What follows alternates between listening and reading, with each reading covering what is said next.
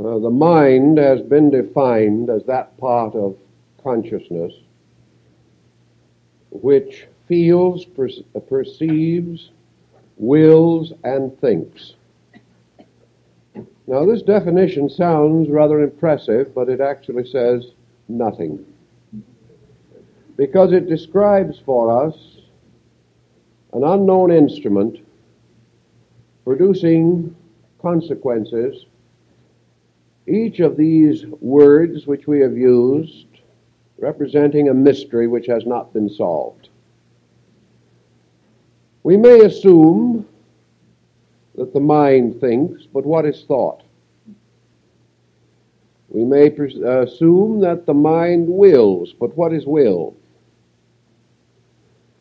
Actually, we have created a series of words to describe effects arising in some part of man's equipment.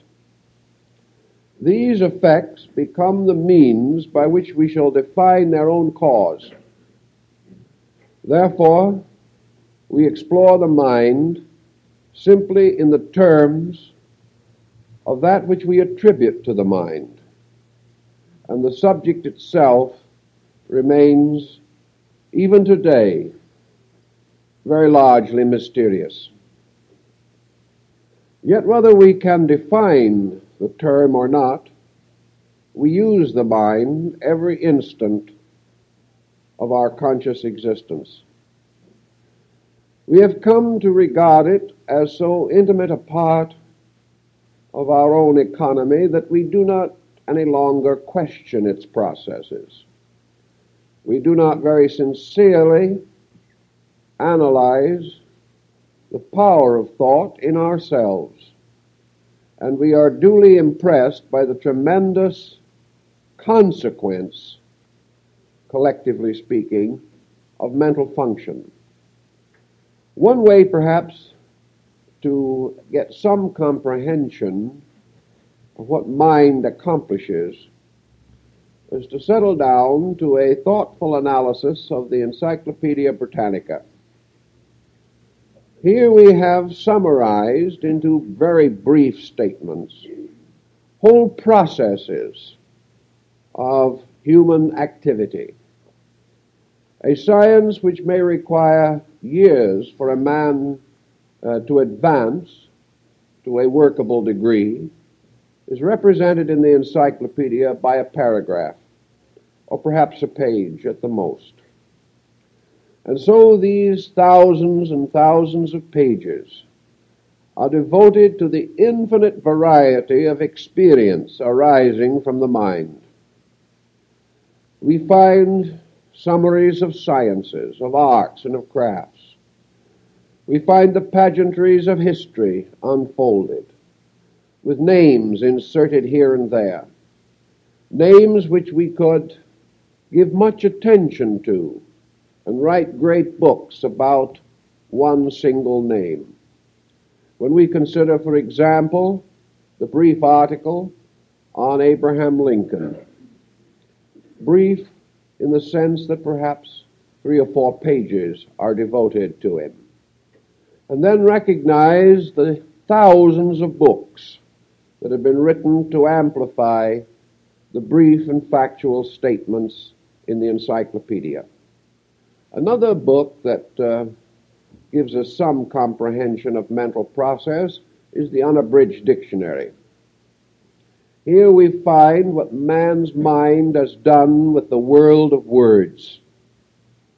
We find the building up of the most intricate word patterns and forms, all devised to release to our common knowledge some attribute, power, conclusion, or attitude of the mind. We look around us and we observe that everywhere mind is in action. Especially, of course, we can see this in the world of our own kind, where our type of mind or the peculiar mentation of our species forever bewilders us. The small boy in school, when asked who invented electricity, replied, Thomas Edison. He thought he was rather close to the facts, but actually Edison did not invent electricity. What we call invention is very largely the mind discovering, the mind estimating and weighing the operations of natural law or phenomena. And from these observations arising in itself, coming in the end to various conclusions, some of which lead to new and useful improvements in our various methods of operating our lives. Mind is really an almost incredible thing. Almost every process that we know arises only from our power to think. And yet we assume that we are born with this power, that we share in it as we do in all other natural resources, and that by some strange mystery, each person is endowed with a mind capable of governing his conduct and establishing him in one of the important paths of success with which most persons are concerned. In schools today, we are having quite a problem in connection with the mind. Up to only, say, 100 years ago, education was a comparatively simple process. This does not mean that the older peoples were necessarily better educated, but it means that they did not have to consider so many aspects and phases of the mental life of the human race. Within the last century, there's been a mental explosion. Thought has been directed to innumerable channels previously unconsidered. And today it takes longer to understand or master a single science than once was required to become aware of practically all human thought. So the mind goes on its way. We do not know how far we have actually penetrated into mental substance or into mental process. We assume, probably rightly, that this process can unfold indefinitely, that there is really no limit upon the power of mind except such limit as is represented by the laws governing its development. Therefore, we have learned that, for example, the mind requires certain foundations before it can proceed to further considerations. We must advance to a measure or a certain point before the next advancement is possible. We cannot leap from complete ignorance to complete wisdom, but must gradually unfold step by step not only the processes of thought, but the consequence of these processes applied to the social activities of the species. But we live with this amazing instrument. We consider it so essentially identical with ourselves that we really credit ourselves with every discovery that mind makes. And the only way we have of labeling process is to associate persons with mind. Therefore, we think of a certain type of mind, and we say that Plato possessed that kind of mind. We regard him as one of the world's great philosophers. But if we separated Plato as a body or an instrument from his own intellect, very little would remain that is important. Plato was mind moving. Aristotle, the same.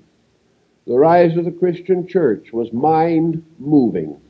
The rise of science, a further expression of this same movement. All of these things that men have done are suspended from this one mysterious instrument by which it seems man is capable of a rational process. Checking in the current edition of the ordinary collegiate dictionary, which will be used by our young intellectuals while battling with the curriculum, we find that the first definition now associated with mind is memory or recollection, the power to bring into focus various areas of thought which have been previously acquired or attained. Thus, one of the most important processes of mind is coordination of thought, the bringing together of related matter, the contrasting of one process with another, and the continuous effort to coordinate or to bring these processes into a common focus. In order that we should advance any field of mental activity, therefore, we have to have recourse to reminiscence or recollection. By means of this, we create the foundations upon which further thought can be built. One way in which we attempt to strengthen memory or recollection is by an artificial means. This means we call education. For education is that process whereby the individual is able to attain certain useful recollections without being forced to experience each item which he must learn to use later. It is quite impossible for the average human being to relive his race or relive the cultures that have preceded him. Yet these previous cultures represented levels or platforms of mind upon which new progress must be made. Therefore, the wisdom of his race, the heritage of knowledge already attained, is given to him through the educational procedure. Thus, in a few years, he sort of catches up, finds his own orientation, and discovers the platform upon which his own culture stands. Education is consequently making available to the mind of contemporary man the works of the minds of previous men, thus going on and on from one generation to another into the unknown future which lies ahead. Sometimes we are amazed by the works of the mind. Sometimes we feel the deepest veneration for this mysterious instrument. And again, we feel the deepest fear or doubt as to the consequences of our own mental processes. We have learned to recognize that in certain ways at least, the mind is not a civilized thing. It is a process. It seems to be almost a mechanical process. For in this problem of thinking, we do not always respond to the maturing influences of moral or ethical value. This is particularly true, perhaps, in the thought of modern science, which has done everything possible to divorce the mind from the restraining influence of moral condition. The idea or attitude being that it is the right of mind to think, and that the mental process demands that the mind be liberated from all real or imaginary restraints, in order that it may go on penetrating, probing, investigating, for the fulfillment of its own mental purposes. This was considered a rather admirable state of affairs until the rise of science. Now it is obvious that many of these mental processes can lead to dangerous consequences. The mind, therefore, seemingly is in need of some kind of leadership other than that which it imposes upon its own nature. It does not mean, however, that mind, with its recollecting power, might not ultimately arrive at its own morality, for out of the vast pageantries of experience, it is quite conceivable that the mind would finally come to the recollection and realization of the importance of positive standards of conduct and high moral and ethical procedure. In the meantime, however, we are still confronted with this thing we call the mind, and it would be optimistic indeed to attempt that which the ages have not been able to attain, namely an accurate definition of the total mental process. In the last 25 years, psychology has probed very deeply into the observable or tangible powers of mind. It has attempted to take all previous knowledge relating to the mental activity of man, and from the coordination and contemplation of this knowledge, and through further research along technical and scientific lines to create some, at least symbolic design of the mind itself, attempting to discover its anatomy, its physiology, and its psychology. To a degree, some success has been attained. But here again, there are elements and processes which are not as yet known and for which no methods have yet been devised. I think, therefore, that in the large pattern of things, man has gradually created a concept of mind. This concept of mind we sort of pass on as a tradition. We assume that it is enough, and we give it to our children with the firm belief that with this equipment they will be able to sustain the constant tensions of the mind and advance its various causes. One thing we have all come to observe, of course, is that the mind operating in different persons operates differently. We are not of one mind in any common fact. We are not of one mind in politics or in religion or even in science, though perhaps more continuity and consistency have been developed on the scientific level. We are not of one mind in our opinions, in our moralities, in our devotions or our dedications. And mostly we are not of one mind in the daily administration of our affairs. As a result, we divide into schools of thought, into types of mind, and we gradually attempt to classify these types. We recognize the simple processes of primitive mind. We recognize the more advanced processes of the highly trained, sophisticated mind of modern man.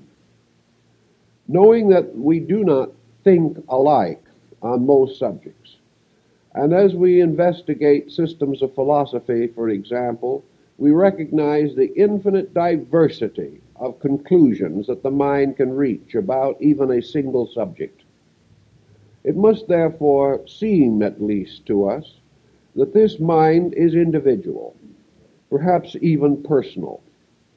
It is hard for us to assume that if we had one mind in common, that we have so few thoughts in common. This is not strictly demonstrable, but it is certainly a definite tendency.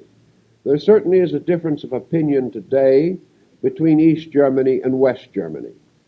In many instances, these differences may be quite sincere and may be supported by comparatively logical argument, but the agreement is lacking.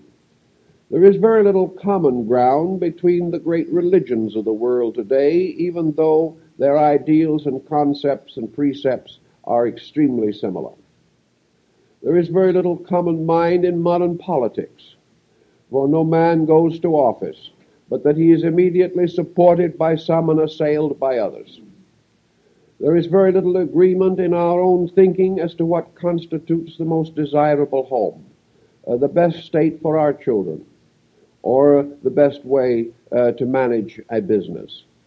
Each has his own feelings about these things, and while statistics are available, which would help to organize some common patterns, the majority of persons are not inclined to be statistical in these matters. They still do much as they feel they wish to do, and use every possible means to defend their own opinions. Thus, mind seems to be capable of an infinite individualization, and psychology, seeking to understand this, has come up with one rather interesting and profitable thought, namely that this individualization arises from conditions by means of which the mind is brought into a certain pattern of experiences. These experiences are remembered. They become both consciously and subconsciously part of our lives, and most of our thoughts and decisions arise from these patterns, so that we are not thinking simply with the mind, but thinking with a mind conditioned by various things that have happened to us, by the background from which we have come, from our racial structures, and from our religious theories and opinions. Thus, psychology is inclined to suspect that there might be a more universal kind of mind than we have been inclined to imagine, but that this universal kind of mind takes on certain shapes and colorings according to the instruments through which it passes. There is undoubtedly certain mental activity in animals. There is a type of mental activity in nature around us, but it is conditioned by the structures through which it expresses itself. Therefore, we must say that a mind inhabiting a body must always be a conditioned mind. A mind inhabiting a time must be a conditioned mind, or a place, or in some relationship to space, or to the larger dimensions of human recognition. Consequently, mind in its operation operates within a pattern of contemporary events. It is deeply moved by the pressures of immediate condition. And as we go back again to our encyclopedia and begin to study the various personalities who have changed the course of history for better or for worse, we realize that each of these persons was a highly conditioned individual. He was conditioned by his own background, by the things that happened to him. Napoleon was conditioned by his height, the Duke of Wellington by his stomach. Almost everyone is conditioned by something. Others are conditioned by the lands in which they live. The Asiatic mind is influenced by Asiatic climate. Those inhabiting large nations are conditioned by the size of their countries. Those inhabiting small areas by the limitations that these areas and restrictions bestow. Most persons are conditioned by language. A great many are conditioned by the temperature of their climates. Those inhabiting temperate zones having certain advantages. Everywhere mind moving into manifestation is conditioned. And by this conditioning we have the saint and we have the dictator. We have the humanitarian and we have the rogue, the desperado. Every one of these types results from some conditioning. Adolf Hitler is a product of conditioning. So undoubtedly is robust old Mr. Khrushchev, who no doubt in the world has a background which gives him a peculiar fondness for pounding podiums with shoes. These things are not simply accidents. They arise from something. And if we understood Mr. Khrushchev, we would know exactly why he acts the way he does. Why mind moving in him is quite different in its expression from mind moving through some idealist like Jane Addams of Hull House, or mind moving in the strange, dark, but wonderfully luminous world of Helen Keller. All of these expressions are mind conditioned by restraints, by intensities, and by processes, most of them probably made available in conscious action by memory, by the various recollections and reminiscences with which our lives have been enriched or impoverished. Even science today, while it thinks slowly in these matters, having its mind preoccupied with other concerns, is inclined to suspect that mind, as it expresses in man, must be in some way related to the total process of the universe. 50 years ago, it was assumed that man, by an evolutionary process, was the only intelligent creature in nature. This could be defended in the sense that certainly man was the most shrewd and cunning of all creatures. That man by this allotment was superior was again a question that has never been fully solved, although we assume that that which possesses superior mental attributes or powers is of an advanced type. Gradually, however, our opinion about mind has changed. We are no longer able to assume that man is a mindful creature existing in a mindless duration of time and space. The principal function of mind, as we explore it today in our own lives, is to bring order out of chaos in some way. This order may not always be constructive or purposeful, but there is this constant progress in organization, this building up of patterns, by means of which we arrive at certain total pictures. In the universe around us, there is evidence of the operation of mind, although we have not been able to pinpoint the exact location of the mental agent or its relationship to other things. We say that if man thinks, he becomes a law-abiding citizen. We live in a law-abiding universe. How did it arrive at its ethics? We live in a world of cause and effect, and one of the most important processes of thought is the sequence of cause and effect. We live in a universe which is apparently moral to the extent that it produces certain inevitable rewards and punishments for conduct, not only for man's conduct, but for natural conduct. We live in a world also what science might term exactitudes. The processes of universal existence are orderly, consistent, and reasonable. Therefore, we have to assume that the reasonable can exist apart from reason, or else we must assume that the reasonable is dependent upon reason.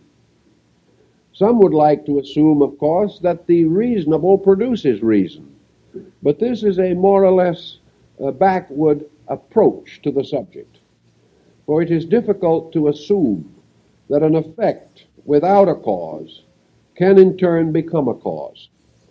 Therefore, we are inclined to suspect today that somewhere in the very structure and substance of nature, of the universe, or of the world, there must reside that principle upon which all mentation depends, that in some way man partakes of a power everywhere present, and that the very fact that man thinks proves that an archetypal thought exists, that there has to be in nature the possibility of thought. There has to be in the universe those materials and substances by which mind can be engendered, and that this mental process in its own turn, distributed in various ways through all forms of creation, appears to man and in man in the form we recognize.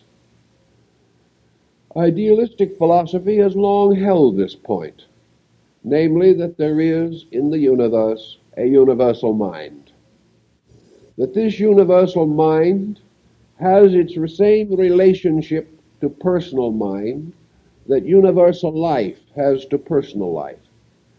If the universe was not alive, nothing in it could be alive. If the universe was not life, life itself could not unfold and flourish around us. As surely, therefore, as all living things depend upon life, so surely all thinking things depend upon thought, depend upon some material or substance available. We may specialize that kind of substance into certain processes peculiar to our own needs, but we have no way of knowing with certainty that any other part of the universe is devoid of this mental agent. Not long ago, I built a little trellis in the backyard for a vine. This trellis was an open structure of slats, and the little vine started to grow up the trellis. Each step of the way, this little plant had to cross the intervals between the slats. It had to grow across 6 or 8 inches in order to achieve its next brace or its next point of contact with something that would sustain it. In building the trellis, we made a kind of right angle out of it to meet a certain need, and when the little plant reached the angle, it promptly went around the corner and continued to find the nearest support. Now, how did this happen? How is it that this growing thing, which we think of more or less as developing in a straight vertical line, sort of reaching up to a heaven which was hardly a very valuable support at this moment, how does it happen that this vine had the recognition to go around a corner? We can't assume that the vine had eyes that could see the corner. We cannot assume that this little vine sat down and contemplated upon the advisability of this action.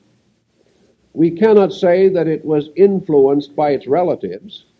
We cannot assume that its ingenuity was the result of higher education. But it did what was necessary and did so immediately. Therefore, it appears that there is some kind of directing intelligence by means of which every form of life fulfills its own proper purposes, impelled or compelled by some pressure within itself. We cannot possibly explain this twist or turn in the vine from the belief that it always heads to the sun, because this was not in the right direction. We also know that ivy planted in a labyrinth has managed to follow all the mysterious and tortuous passageways until finally it emerged to light. It therefore worked toward light, but in the deeper part of these passageways this light was not visible at all. Therefore something had to guide or lead this plant. We do not know what kind of mind it is, but there seems to be no error in it. This little ivy plant did not make any mistakes. When the same labyrinth of exactly the same type and style of complication was enlarged so that a human being could walk through it, it was found that the human being attempting to escape made numerous errors, and only after a rather long and confusing experience was able to find his way out of the labyrinth. Yet the ivy made no mistake at all. So we are constantly confronted with evidence that there is some kind of process of judgment, of reason, or of common sense working around us in space, even as it works within us. Various terms have been created to help us to understand the nature of this larger mind. We have to assume it.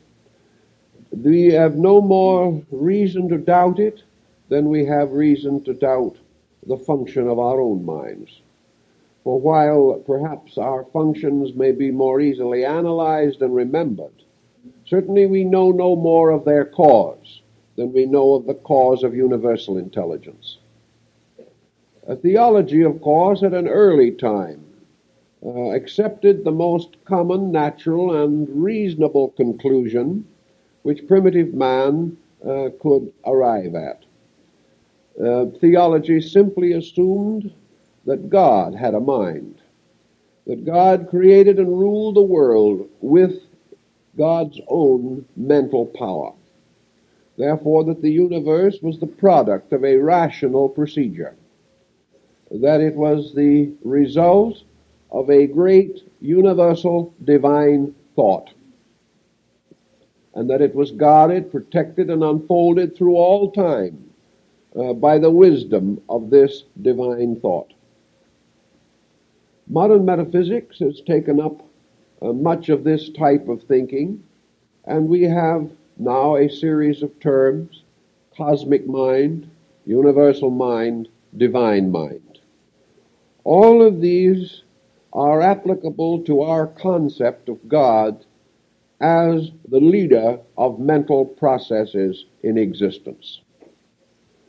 As we go a little further into this problem, we find that the earlier religious peoples began to recognize that there was a difference between divine mind and human mind.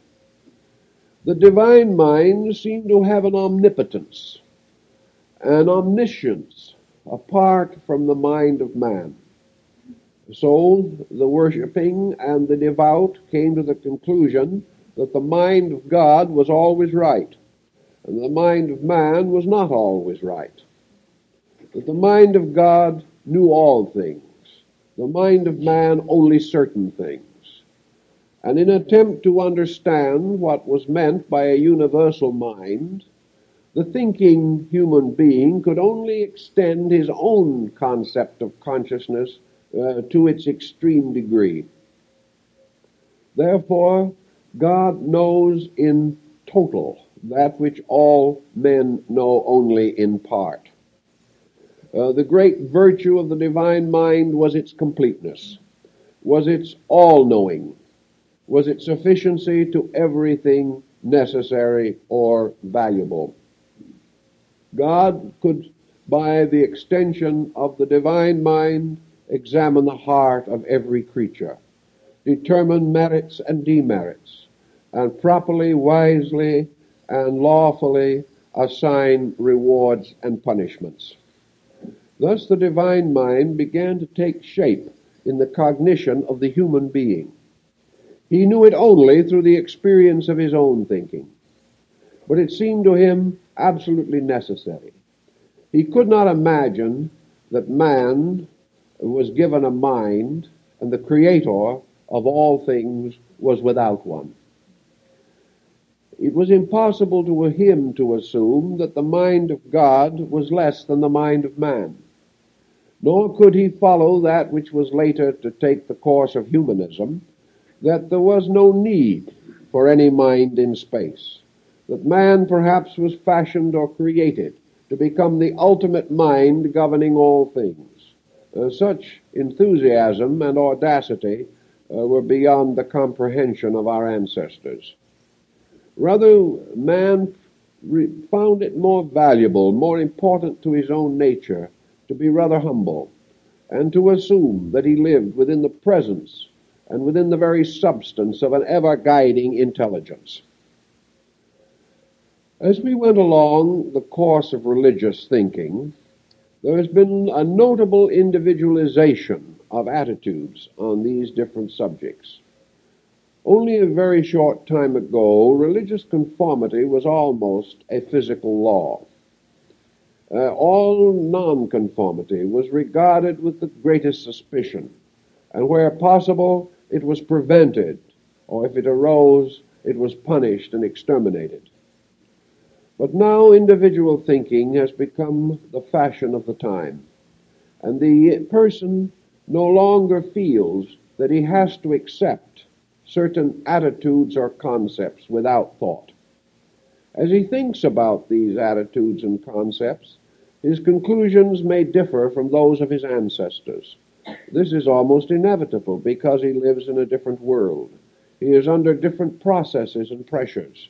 He is living under tensions which antiquity never knew. He is challenging boundaries and frontiers of space that have never before been challenged so far as our history records. So he has to use certain initiatives, among these the right of mental exercise and freedom.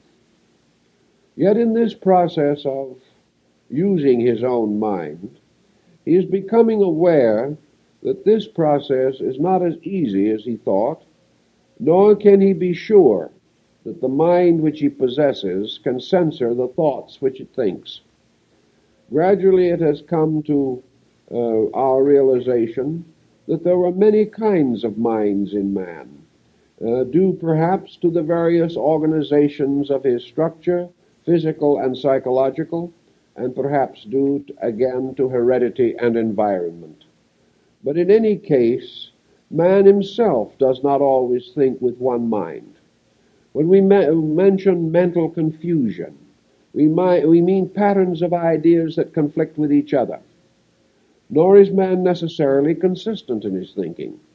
The thoughts at one moment are not his thoughts at another moment, and he very often lives a series of contradictions which deplete his reserves and throw him against himself in a conflict which may extend throughout his life. Thus, the mind does not appear to be something that we can simply grasp and, having taken hold of it, achieve security. The mind itself does not always convey the very answers which we most definitely need. Yet somehow, somewhere in mental equipment, we sense the possibility of finding these answers. And in making a more thorough survey of mental phenomena, we hope to arrive at the conclusions that are needed. In the modern world, most persons are divided into idealists and realists. An idealist is simply a person primarily who believes that there is a pattern of value underlying life. The realist does not assume that such a pattern is unnecessary, but he assumes that it is unattained, and therefore that realism must accept this immaturity and hope that sometime the complete pattern will be attainable. Philosophy gives us certain consolation in these matters and perhaps opens an avenue of thought which has been neglected, especially in the last several hundred years. If man is to solve the universe, if he is to find the answers to the essential questions of life, where is he to seek for these answers? It is pretty obvious that he's not going to find them by landing a capsule on the moon. It is also equally obvious that if he should reach another planet, he may find only another center of discord in space. It's not at all certain that any other planet has solved, at least completely, the problems with which we are perturbed. The very isolation of planet creates a sense of environmental separation. Beings on little globes floating in space can hardly be expected by this circumstance to be masters of the total mystery of space. So there is no certainty that we are going to discover the solution by interrogating strangers from other worlds. It is possible that we might find some planet out there which has achieved a higher culture than we have known. But then, if we just simply wait patiently and behave ourselves, we will achieve the same thing here in due time. It is just that we hope that our destructive instincts will not overwhelm us before our constructive ones can set in and control us. Thus, the problem of fighting our way through this mysterious curtain of the unknown, and by the physical pressure of our determination conquering the mystery of space, these prospects are not particularly hopeful. We do not see too much probability of their immediate fulfillment. So philosophy has created a concept which it has held for a long time, namely that if there is any power by means of which man can become aware of the source of himself, or to reach a full knowledge of his own potentials, this process must be within him. It must be sustained and supported by natural endowments. It would appear that if man can have the variety of experiences which our encyclopedia describes, it is also possible that this almost limitless faculty, this power which seems to have no restriction upon it, except that of the organism in which it exists, may also possess within its own structure the power to answer the mystery of itself. That actually man's exploration of the universe is very largely made possible only by the increasing understanding and use of these faculties which he now possesses. That whereas we may build all kinds of wonderful instruments and machines for diverse projects, that man himself possesses an instrument far more wonderful than any that can be devised. There is no instrument that man could ever make that could write the story of human history in terms of action. All of the countless thoughts which have come down to us through the long streams of human effort, these thoughts are of a strangely living and vital nature, and not one of them could have arisen in a machine. Thus, the actual creative process of man is internal, and it is from within himself that must pour into manifestation everything that man can hope to know or hope to discover about truth, about beauty, about friendship, love, and God. These things are internal experiences. So from the time of Neoplatonism on, the concept of a science of sciences, an art of arts, a method beyond all methods, by means of which the individual could come to understand the operation of mind in the universe. This was held to be the highest form of learning, the one most wonderful and most necessary. The Neoplatonists and those who followed after them were convinced that the only possible way in which this achievement could be made possible was to liberate mind from the pressures of its own processes and the pressures of heredity and environment. In other words, if the mind is so conditioned by the structure in which it exists, or is so limited by the peculiar demands of various persons of different prejudices and conceits, that it cannot reveal its own correct and proper nature, then the problem of man is to create a process by which it can be adequately revealed. The processes of man, therefore, involve the perfection of the mental life, or the over-life, which is probably far more than mental, or mental meaning far more than we understand. That this is possible only when the individual reduces the false pressures which condition thinking. Plato had much of this thought, and so did Socrates. It meant primarily that if you want the mind to be honest, you must not load it with things that are dishonest. If you want it to think truly, you must not demand that it think falsely. If you want it to fulfill its own purpose, then we must not bind it hopelessly to our personal and unenlightened purposes. Instead of the mind, therefore, being the servant of our own ambition, we must, in a strange way, release the mind into freedom. We must give it the right to be itself, assuming that if it is a divine instrument, that when it is itself, it achieves its own greatest good, and also the greatest good of all creatures that are concerned with life.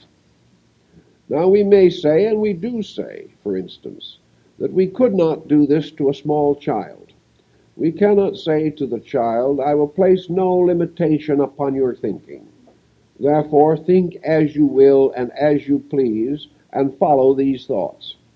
Such a situation would end in pandemonium. We attempted it not too long ago in the miracle of the undisciplined child, but nobody could live with the miracle. It was obvious that you cannot simply remove barriers. The moment the experience was attempted, we became aware of a law operating in nature, namely that you have to mature or develop a being or a person before it can be entrusted with the administering of its own mind. Philosophy, therefore, took the ground, not that you simply follow mind, but first that you remove those parts of yourself by which the mind is conditioned against truth. This means that in the case of the small child, its emotions, its faculties, and its powers have to be brought under the law of moderation. It has to gradually attain honesty, for in some mysterious way, honesty is the most important factor in the functioning of the mind. If the mind is conditioned, as most human minds are, not only by the immediate environment of family, but the larger environment of world policy, it is obvious that where ambition appears to be rewarded, the mind will be directed toward ambitious projects. Where scheming has more authority than planning, we will have more schemes than plans. Where selfishness apparently guarantees the survival of our primary material interests, we will be selfish. The mind, therefore, cannot be completely honorable if the society in which it dwells is not honorable, nor can it be relieved from pressures unless these pressures are no longer necessary for its survival. Thus, survival thinking, such as we are most commonly acquainted with, is not the type of thinking which will guarantee us any form of mental honesty. But assuming, as the philosophers of old assumed, that if man could be brought to a state in which he could honestly and honorably trust himself to the working of his own conscious mind or to the subconscious processes behind it, and in the expression of this mind no pressure or psychotic or neurotic force from himself was used to adulterate or condition mind, but that if mind in its fullness, in its universality, could move through him and allowed to fulfill its own purpose in him, rather than being directed to the purposes of his conscious procedures, then it is quite possible that this divine mind, moving into operation, could solve every problem of human existence. Because actually, the problems of human existence are mostly mental. They arise from the various false thinkings which have dominated human society for thousands of years. Even history is very little more than a record of man's mistakes and how he has blundered his way from one generation to another, misusing his own mind, but surviving largely because he exists within a pattern of universal thought which seems to be able to anticipate all his personal mistakes. This type of procedure has been part of the theory that we associate with mysticism. Mysticism, therefore, seems to be the power of the individual to so sublimate his personal conduct that he is capable of experiencing universal purpose. Now, it is not always easy for man to so sublimate, but then it is not easy for man to attain the knowledge of electronics and nuclear physics which he possesses today. The only way in which man learned the mystery of universal physics was to devote great time, great effort, and in the case of a physical science, great wealth, to the achievement of a particular end. Scientists all over the world went to work upon these problems. They united every conceivable resource. They were supported by their governments, and they also developed intensive systems of training so that young men could be brought into this field, the field of nuclear physics, with such an intense background of specialized knowledge that they could carry on from any given point. The problem of working with the consciousness of man has never enjoyed any such support. It has never been a major project worked upon consciously and intentionally by the leaders of our various levels of activity. We have never had the encouragement or the sustaining power for the enlargement of our own character that has been expended on other things. As a result of that, the science of man languishes, even as the sciences themselves appear to flourish. It is, therefore, also a problem which mystics have contemplated as to whether the means used in science are necessarily applicable to the problem of the solution of the problem of mind. And the general conclusion has been that science did not invent thought. Science did not create Galileo or Copernicus. These minds created science. The great artists, Michelangelo, Leonardo da Vinci, Botticelli, these men did not invent art. Art moved through them as an instinct or impulse of their own consciousness. Consequently, it would seem to the mystic that all knowledge that is essential and real comes through man from the maturity of itself in space, that man does not have to create these structures. He does not have to go through the tedious means that he would employ in building a physical house. It is an entirely different dimension of endeavor.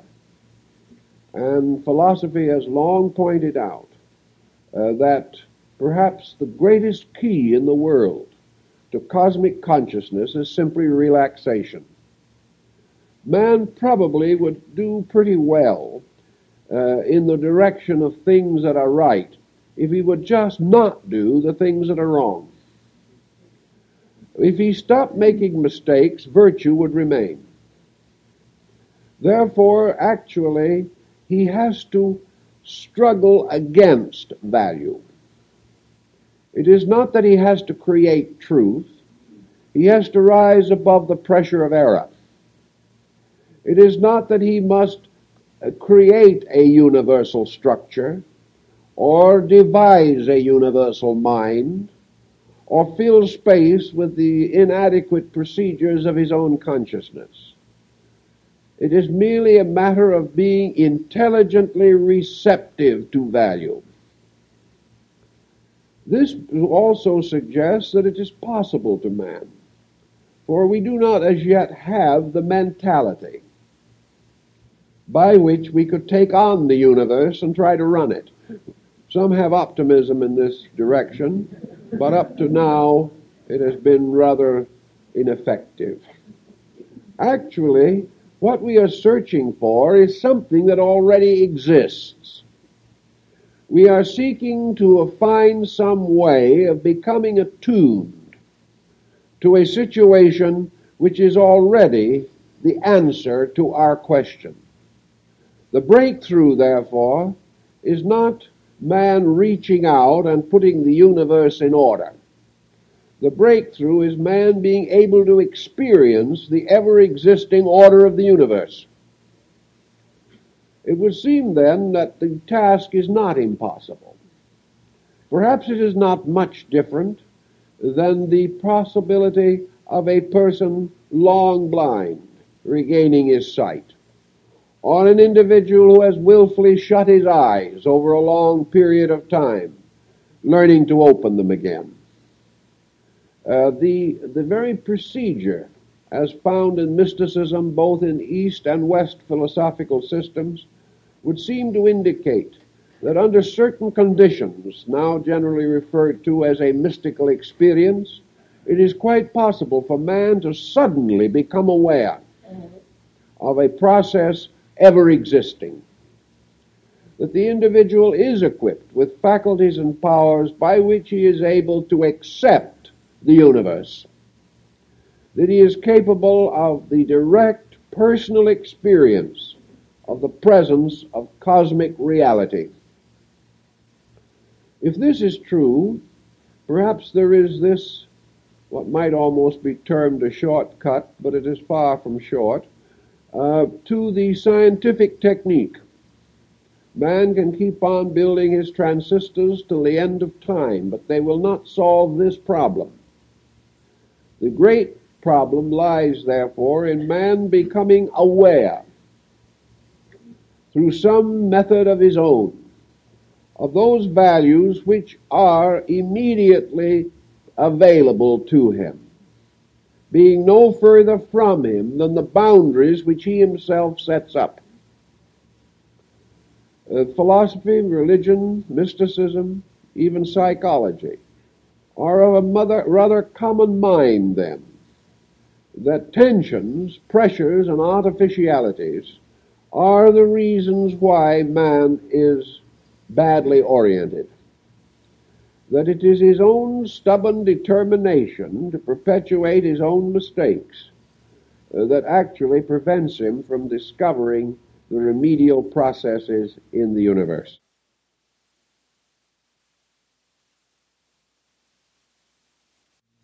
To meet this emergency, various systems have been devised, all of which point out man's need for greater understanding and would set forth some means of attaining it.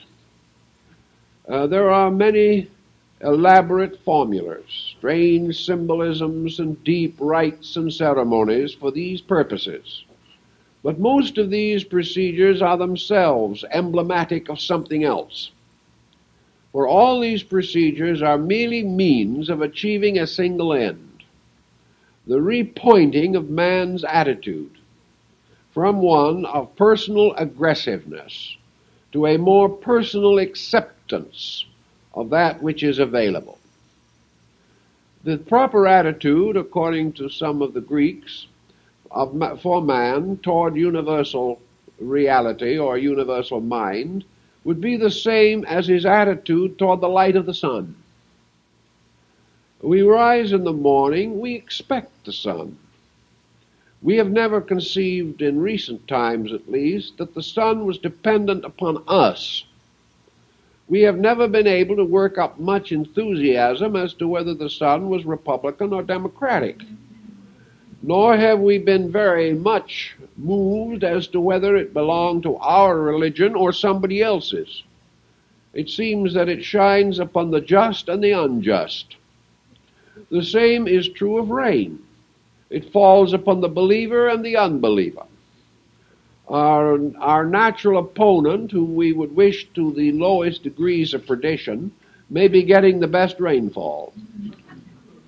And the individual who feels himself overwhelmed by piety may find his land as dry as Southern California.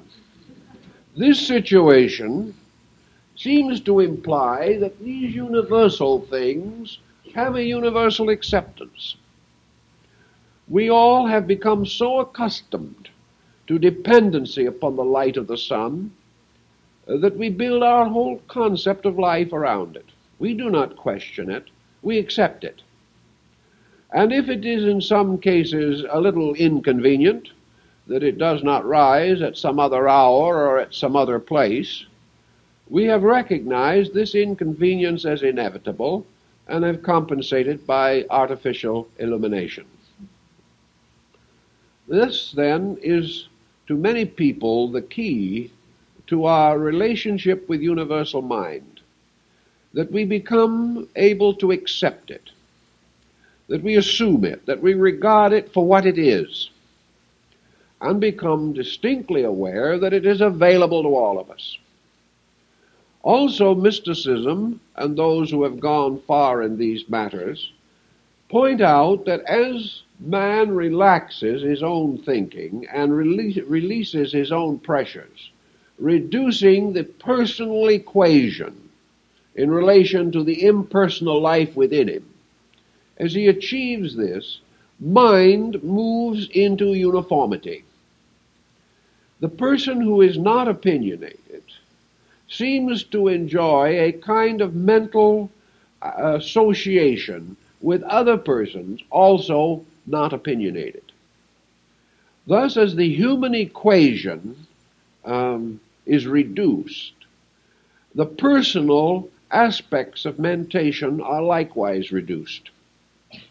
Whereas the very selfish and very personal individual is completely isolated by his own attitudes, if he becomes less personal and less dogmatic This is immediately noticeable as a change in his own attitude, to the degree, therefore, that mind can begin to come through him in its own nature. This person becomes like all things that are good and beautiful. If his thoughts are true, his thoughts correspond with the thoughts of all who are true. Thus it becomes possible to assume that mind is not only existing in infinite manifestation, but that this infinite diversity is actually depended from a unity, and that the diversity is due to ignorance. That the different types of thoughts that we think are reconcilable and can be brought to a common acceptance if these thoughts are honest, if they are real and honorable, and if they arise from the direct participation of universal mind in the affairs of man. Consequently, it has seemed and pretty much been demonstrated that it is possible that cosmic mind or divine mind is one mind with one great conscious purpose, with one inevitable reality moving through itself, and that this diversity which we experience is only the result of one mind operating through innumerable bodies or instruments, and taking on certain isolation or separateness because of its imprisonment in these arbitrary forms and arbitrary mental processes. Thus, the idea that mind contradicts mind is overcome by the experience of mental unfoldment. Mind specializes. That is true. Mind identifies and intensifies. But mind, if it is of one quality, will not conflict. Also, if universal mind is one mind, its own processes cannot conflict with themselves or each other. And mostly philosophy has pointed out that there is evidence that mind is not merely a private thinking equipment, intended merely to enable us to perpetuate our own notions. That mind itself is not responsible for the fact that we cannot get along together. Mind is not the reason why we have East and West psychologically. Mind is not the reason why nations cannot agree. Mind actually is not the cause of separation or separateness. It is mind's energies misused by prejudiced beings that results in all this trouble. If therefore man can eliminate prejudice or reduce it, if he can remove ulterior motives from the inducements to mentation, if he can quietly and honorably accept mind, he will discover perhaps that it exists in various levels of manifestation, but that all these levels are essentially right. We may say that a primitive being, primitive person, untrained in various lines of specialized thought, uneducated and unconditioned by the advancements of society, might not think the same way as a highly developed scholar. But even the simplest of thoughts have their own peculiar integrities. And among primitive peoples, anthropologists have realized that there is a dynamic, simple honesty. That this honesty is one of the evidences of a common mind principle. And all peoples, from the most simple to the most sophisticated, have certain very simple common ideas together. But in the sophisticated, these common ideas are submerged beneath a pattern of interpretation and misinterpretation, by which their validity is largely lost. I think then that we can assume, in terms of philosophy, that the mental phenomena of existence bears witness to one unconditioned or unrestricted mental fact, principle, energy, or power that takes on its various attributes and aspects as a result of involvement in the material elements of existence. That, as we may say with the Chinese, that water is of no shape yet of all shapes, and if placed in a square vessel is square, and if in a round vessel is round. So we may say that mind, placed in a round vessel, may become a Republican, in a square vessel may become a Democrat. Yet the mind itself gains its shape only from its container and not from its own substance. Thus, a mind born into a family of 10 generations of Republicans has a certain, shall we say, prejudice or a certain pressure toward becoming a member of that party. Also, another mind born somewhere in the solid South may come from generations of steadfast Democrats. These things, however, these incidents may determine the use of mind, but not the substance of it. And that to the degree an individual can overcome these pressures of tradition and heredity, to that degree the individual can become a free thinker in space, making use of mental energy for essentially its own purposes.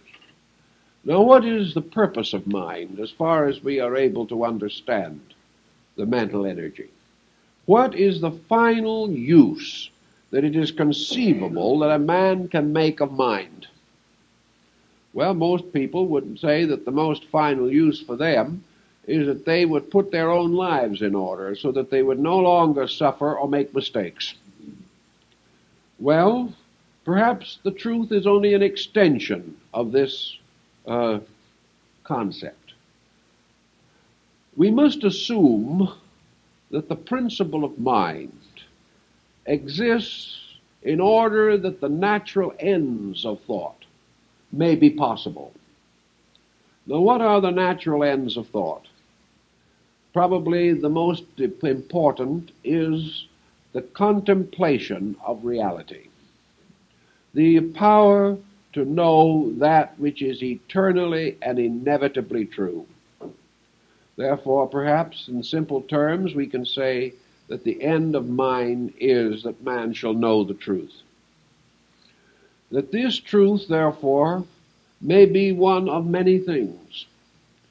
There are levels of truth, but in the proper growth of man, these levels do not conflict. They are merely like the rungs of a ladder or the steps of a staircase. Each one ascends naturally to that which is superior to itself, unless it is deformed by false opinion. Knowing or believing that the proper and happy state of man is that he shall live with his kind in peace, that he shall use all knowledge for the improvement of life and for the service of universal purpose.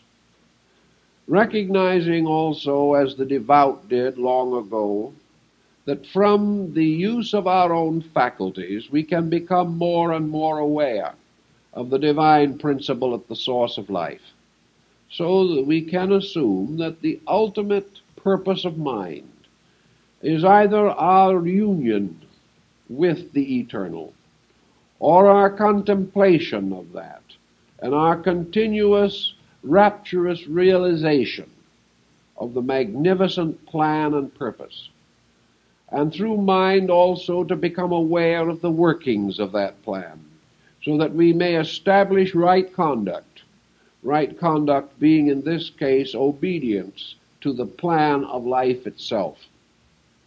These grand ends, therefore, being natural within the structure of thought, man being able to conceive them by the very mind with which he hopes to attain them, we may therefore assume that the end of all thinking is that man shall know, that he shall know the truth, and the truth shall make him free.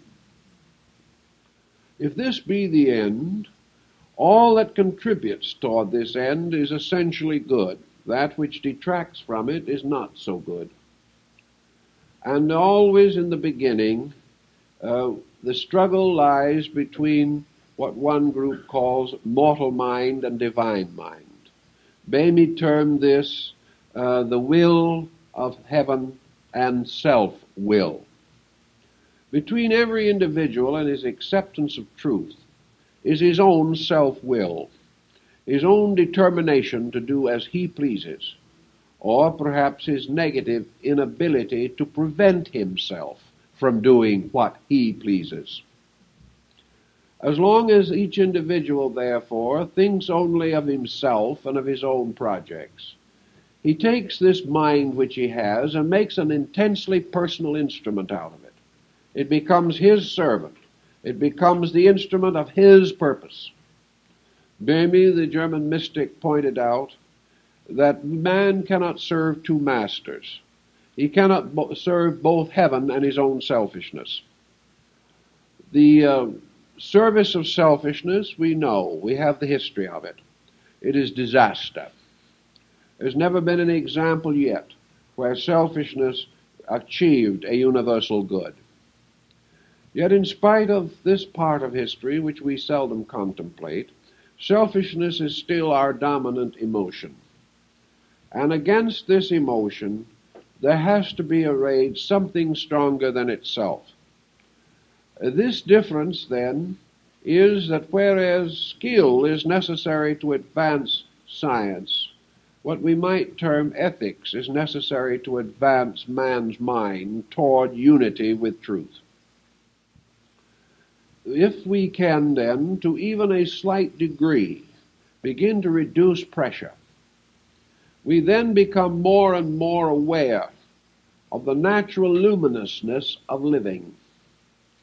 It is as though we took a cloth and cleaned a darkened glass so that the light can shine through.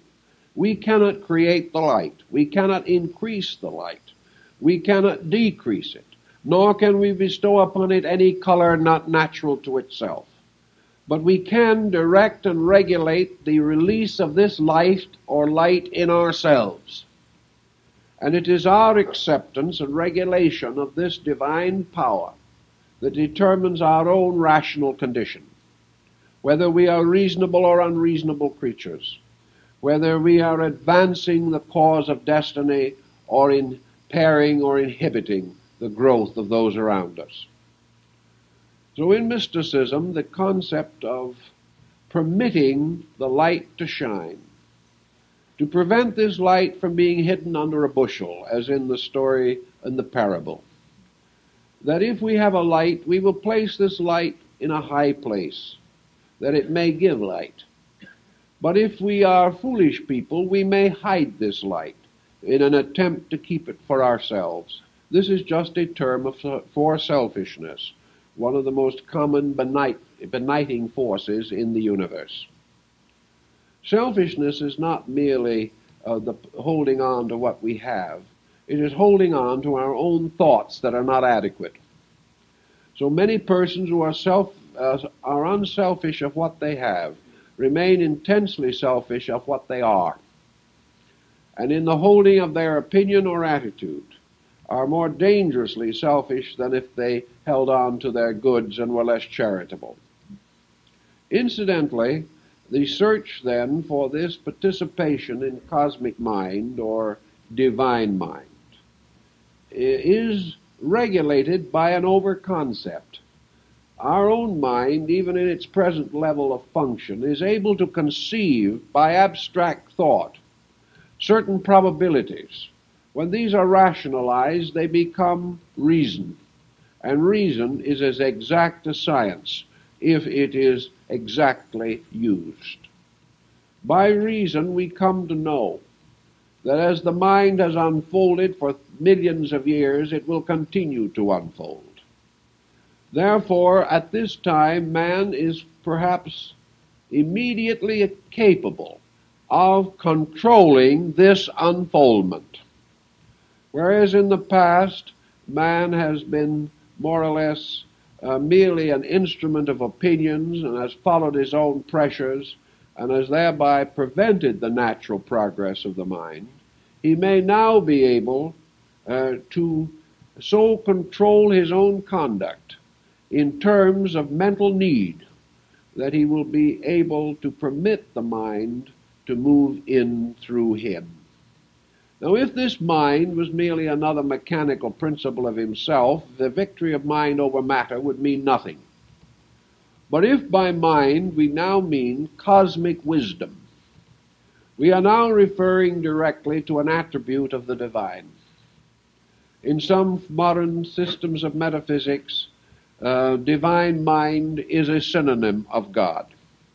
It represents not intellect as we commonly think it, the weighing, balancing, estimating processes of comparative mentation. By mind we now mean God's consciousness at work in the world. By mind, therefore, we imply the total pattern of reality, the self-conscious picture of things. We recognize the archetypal dimension of the eternal will operating eternally according to its own purpose. If then, by opening ourselves to universal mind, we are opening ourselves to thinking with God, the process is most justifiable and important. If we are only thinking of unfolding the mind so that it can continue to run its own private destinies, then we have achieved nothing. But many Eastern systems also, as Zen and Yoga, point out that when man becomes disciplined, when he relaxes away from the pressures of his own intellect, he becomes a participant in one mind. That this one mind is everywhere the same, because it is the mind of God. That this mind everywhere thinks true, because truth is the natural attribute of God. And that by this mind, man is capable not only of thinking about, but thinking with.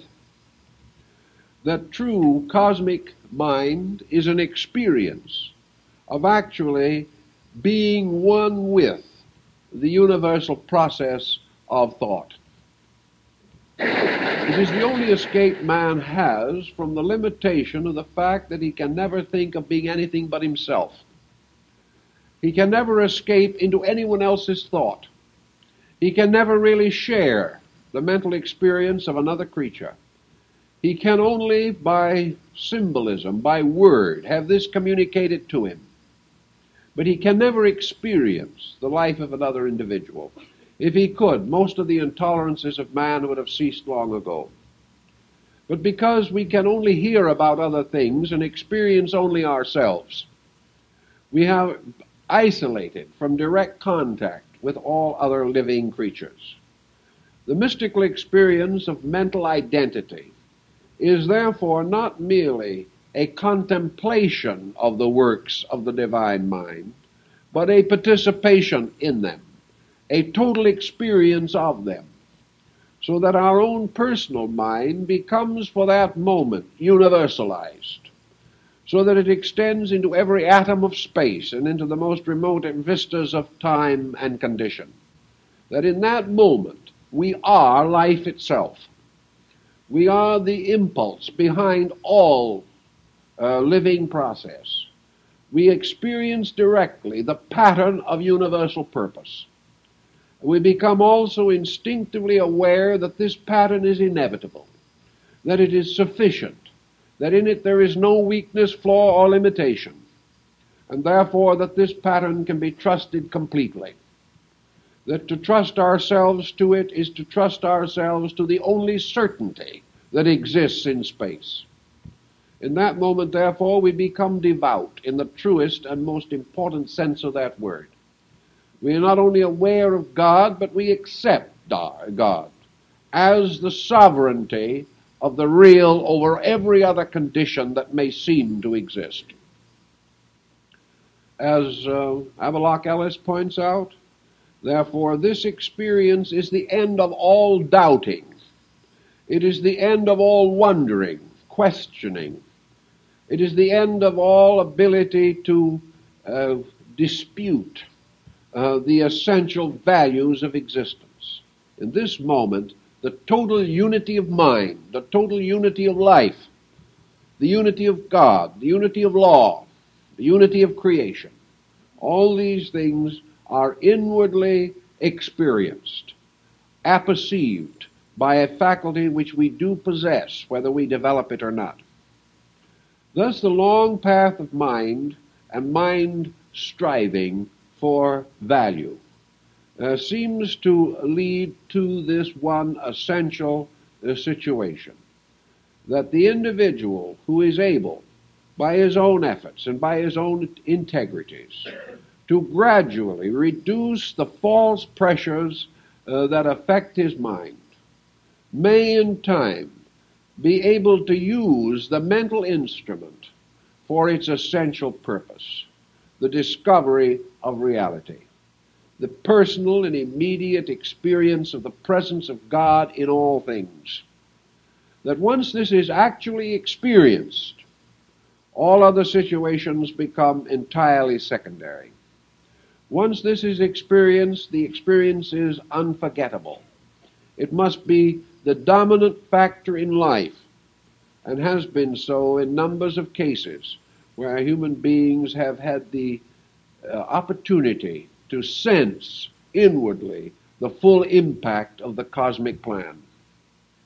Thus, cosmic mind, moving into our lives, moves through the ability which we possess to detach our consciousness from ulterior motive.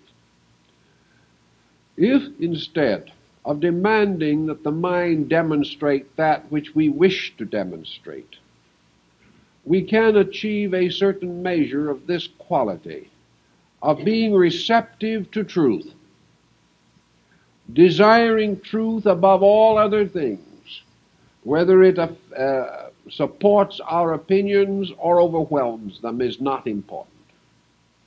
If above all of our own purposes and our own attitudes, we have a real and eternal devotion to principle, so that we are willing to be corrected by mind, rather than force mind to serve our mistakes. If we gradually develop this internal attitude, I think we will discover that the faculties of the mind begin to clarify. And we come in the end to the recognition that the mind is the teacher that has been given to each of us in order that we might learn the great lesson of life. And that if we are able to accept this mental power, adapting it only to such good as we know, and when in doubt, permitting ourselves to relax into the experience of the natural energy of mental process, we will probably realize that truly God in substance and essence manifests through the divine thought, and that this divine thought is forever thoughtful of creation, and that the divine mind in motion, in action, is truly a very present help in time of trouble. It is the presence of God in the peculiar mechanism of our own psychic structure. It is the one on final authority. It is the apex of our personalities and our temperaments and our dispositions. It is, of course, not only all this, but it is the mysterious substance from which the integration of our own beings originated. If, therefore, as persons we exist, it is because we are minds. And it is our wonderful privilege to go so far as even to sacrifice the personal existence of ourselves for the restoration of the divine process in us. Through quietude, through the simple, natural of admiration for the good, through the gradual relaxing away of pressures which have made us mentally intemperate, we can gradually come to experience the presence of a universal thought process in ourselves, which confers peace and understanding and tranquility, and further directs us along the way that we must go if we are to come finally to the immediate experience of reality as God. In these processes, the subject of cosmic mind is becoming more and more interesting to many scientific minds as well as to those of more devotional interests and inclinations. Time's up.